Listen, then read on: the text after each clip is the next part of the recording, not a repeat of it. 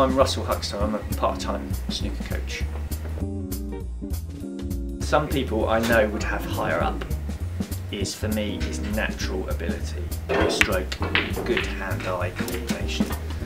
That is important, but I think practice, good technique can overcome, and without those two you won't get anywhere with natural ability unless you play enough.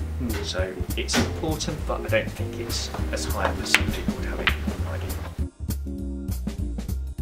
I played against quite a few professionals, not always in tournaments, sometimes in exhibition type matches. I played Martin O'Donnell up here and Alan Taylor a few times, so I can't support the juniors. Probably my favourite moment, even though I got hammered, was in an amateur tournament when I think I was about 18, and I played Peter Ebden, and he was only young then. I think he was a young professional, and he completely bashed me up 3-0 in about an hour. I think I hardly potted a ball.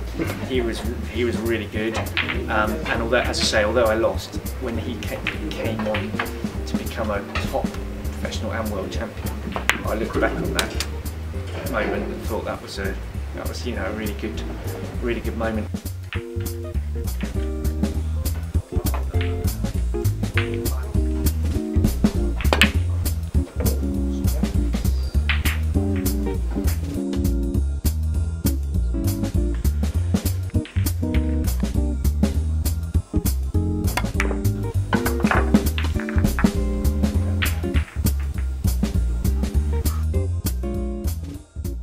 13 years old, I think, yeah, 1985 final, and I was a Steve Davis fan, and I was devastated. I stayed up till midnight to watch the black ball finish. This is really unbelievable.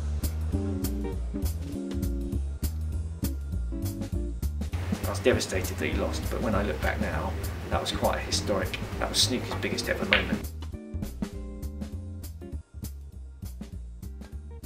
He's done it.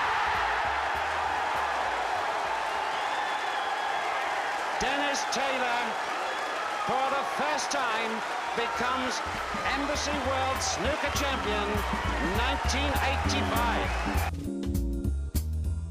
So I started when I was, we went on holiday when I was 6. The hotel we stayed at had a pool table, and so me and my dad played on the first night, and I just really got the bug. It was something I really enjoyed.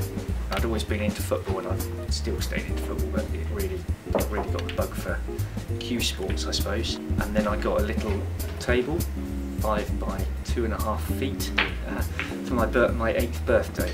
And so I had that in my bedroom, played on that loads. There were no snooker clubs in my town, but there was a table installed in a pub. So yeah, since I was 6, but properly on a proper table since I was 12. My highest break is 139. I had my first 100 break when I was 16, which I'd missed a lot of chances to get it through nerves. I've had a lot of 100 breaks, but I really wanted to have something over 140.